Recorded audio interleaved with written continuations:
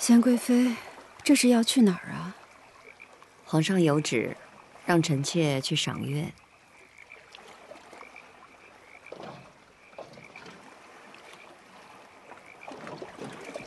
去吧。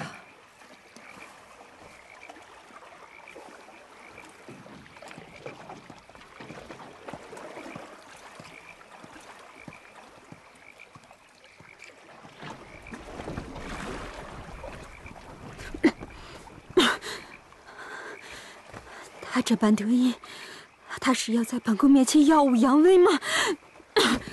娘娘，回船上去吧。本宫想在这儿多待一会儿。那奴婢去取些药来。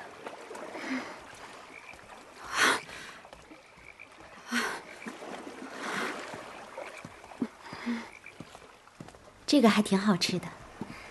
问纯贵妃于妃安。梅嫔来了，快坐吧。可心上茶？是。怎么想着过来了？妹妹睡不着，来找姐姐们聊聊天。只怕是妹妹太想皇上了，才会睡不着吧。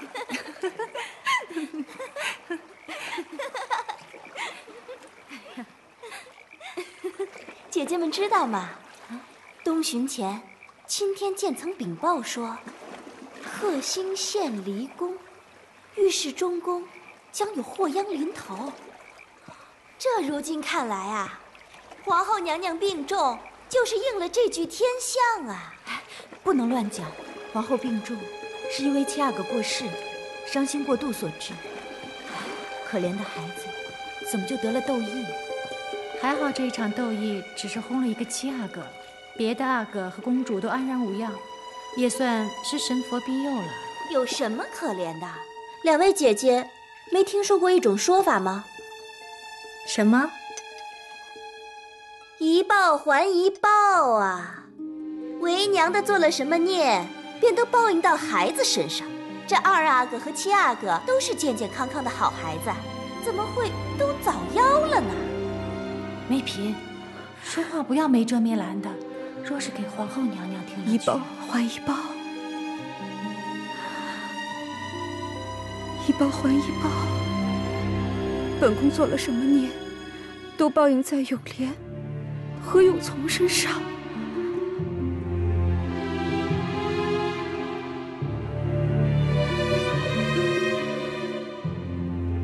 为娘的做了什么孽，便都报应到了孩子身上。不，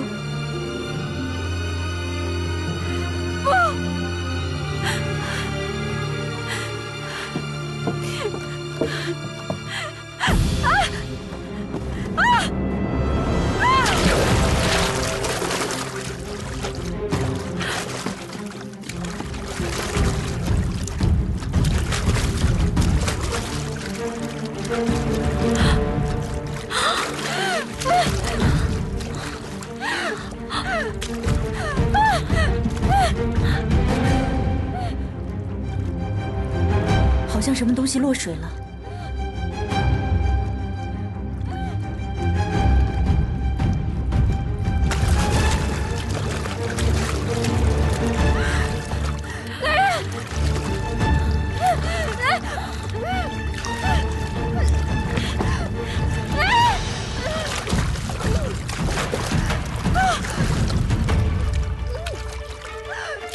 要不我们去看看吧？姐姐别呀，外头霜寒。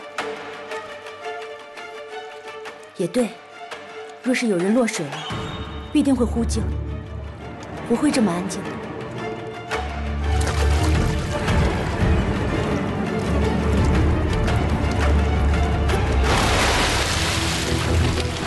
来人呐！皇后娘娘落水了！来人呐！来人呐！皇后落水了！快叫皇后！快来人呐！皇后娘娘落水了！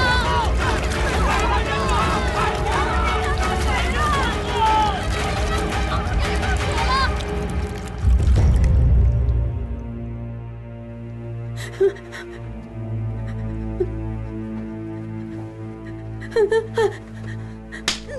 奴才该死。好了，停手吧。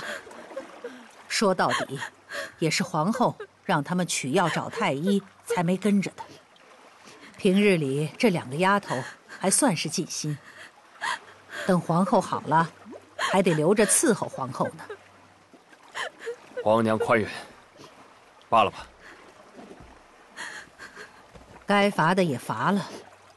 听说把皇后救上来的是个御前侍卫，是吗？是侍卫凌云彻看到皇后娘娘落水，跳下去救的。是个有功的人。皇上，凌云彻是皇上御前最末等的兰陵侍卫，此刻正在换衣裳，一会儿就过来回话。传朕旨意，凌云彻救护皇后有功，赏白银300两，升为3等侍卫，不必进来谢恩了。这。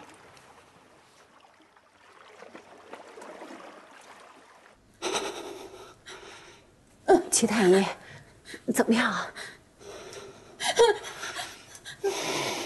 齐太医，皇后娘娘是不是不太好啊？我先禀告皇上去吧。哎，皇上，如何？皇后娘娘腹中的水已经控出来了，娘娘的脉象是怒气攻心，心力交瘁之状，此刻痰气上涌，迷了心窍，神志一直未曾清醒，嘴里说着什么一报还一报，只怕什么？皇后娘娘油尽灯枯，怕是到了弥留之际了。皇上，臣妾自知不久于世，臣妾以执掌封印的后宫之主身份，向您力荐继后人选。纯贵妃她耽于皇慈，勤俭侍奉，温厚享赞，她的德行足以填为中宫。皇后，这件事情不应该由你来考量。皇后不只是一个称呼，一个身份，更是朕的枕边人。所以这件事情应该由朕来思量。恕臣妾多嘴一句。纯贵妃、淑嫔，哪怕你要另选女子为中宫，臣妾都不担心。可有一个人，他断断不能。贤贵妃出身乌拉那拉氏，先帝的景仁宫有多恶毒，你是知道的。这样女人的后裔，断断不可入出中宫。皇后好生歇息吧，不必说这些了。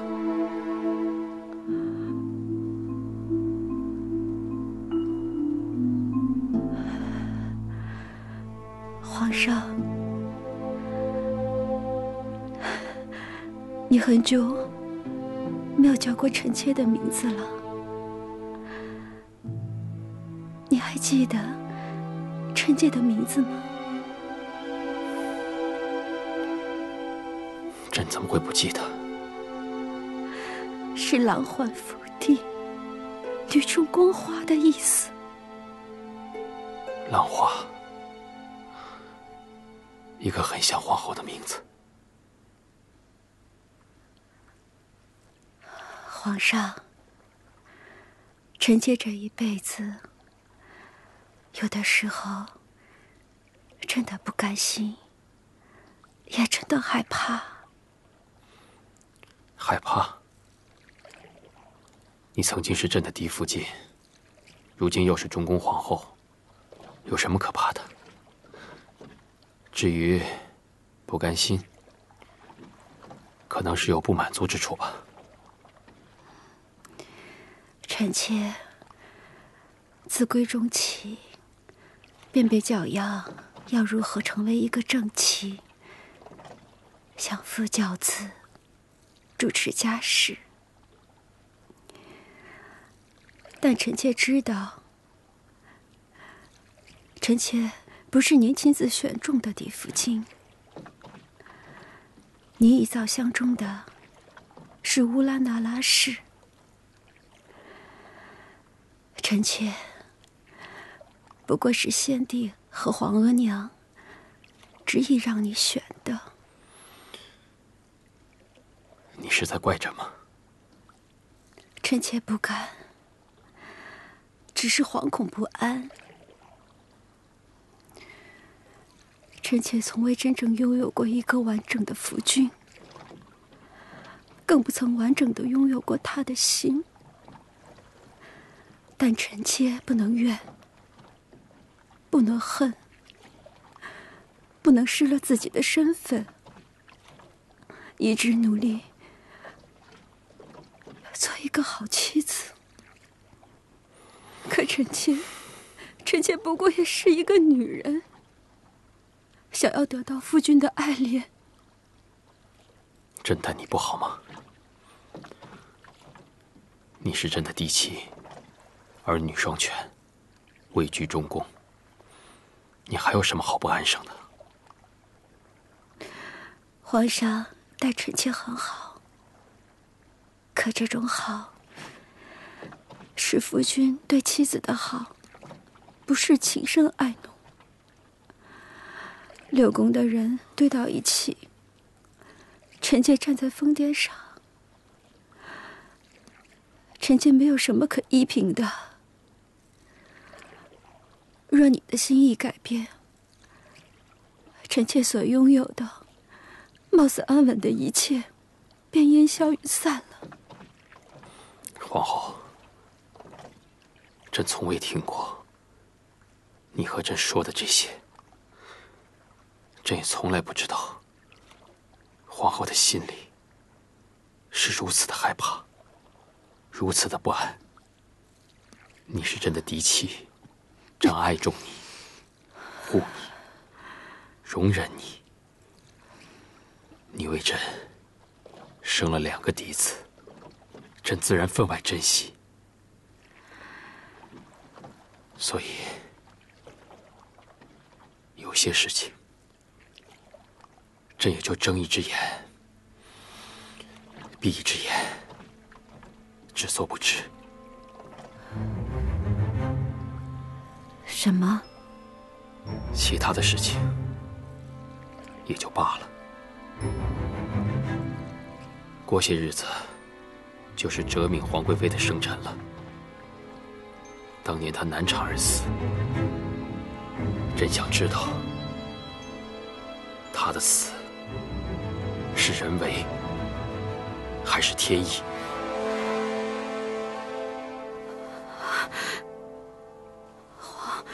皇上，哲敏皇贵妃死后几年，便有传言说臣妾嫉妒她生下长子，所以害她难产而死。原来你也是这么想的。臣妾发誓，用富察氏100年的荣光和福祉发誓，哲敏皇贵妃之死绝非臣妾所为。那惠贤皇贵妃呢？她自然作恶多端，谋害皇嗣。可陷害如懿进冷宫，难道就没你的事吗？你到底对如懿做了些什么？臣妾没有，只是不满。她养育有皇，又躲替痴心，所以才信了他做的恶事。臣妾发誓。皇后病糊涂了。要是誓言真的有用的话，还要纲纪法度做什么？皇上，臣妾一生所为，无不是为了保全大清的血脉，为了对得起富察氏列祖列宗，用血汗换来的荣光。若不是逼不得已，臣妾何必置人于死地？朕曾经要如懿做嫡父亲，所以你对她百般提防。会嫌皇贵妃的阿玛高嫔也为你所忌惮，所以一早你便送了珍贵的花镯，防止他们有孕。即便是如懿进了冷宫，你也想尽办法置她于死地。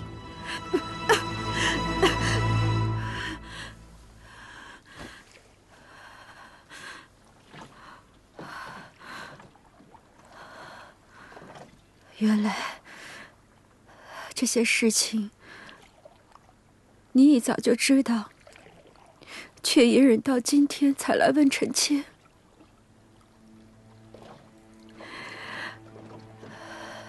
是，臣妾是不想他们抢在臣妾身前有孕，也是深恨乌拉那拉氏咒死臣妾的勇烈。而在踏入冷宫之后加以搓磨，可是冷宫闹蛇之事，乌拉那拉氏中砒霜之事，臣妾真的不知是谁在冤枉臣妾，是谁要害臣妾？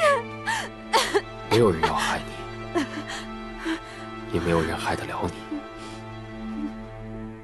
这些年你的所作所为，朕都略知一二。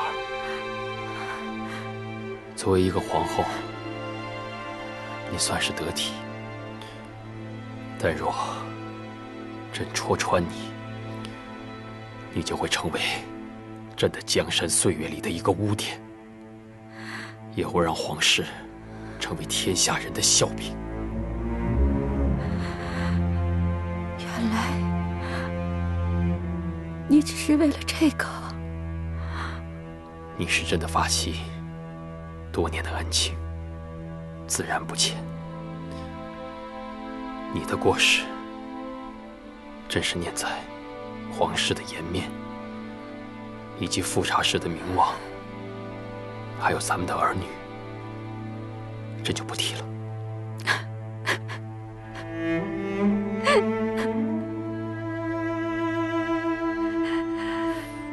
皇上圣恩滔天，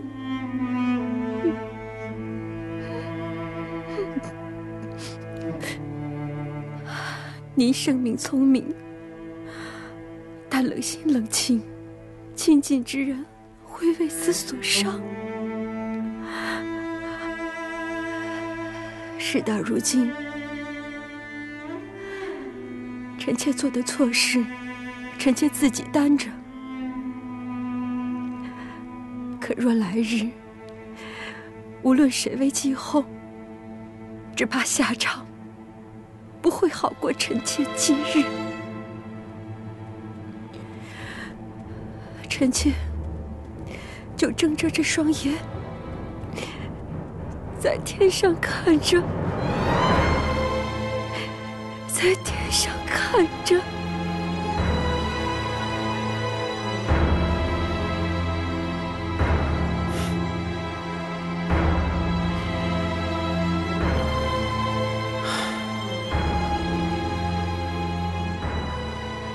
今生的事还未定，皇后就想着后世的因果，难怪你在昏迷的时候一直喊着一报还一报。但如今，这些报应都到了谁的身上呢？你是不是自食其果，后悔难当？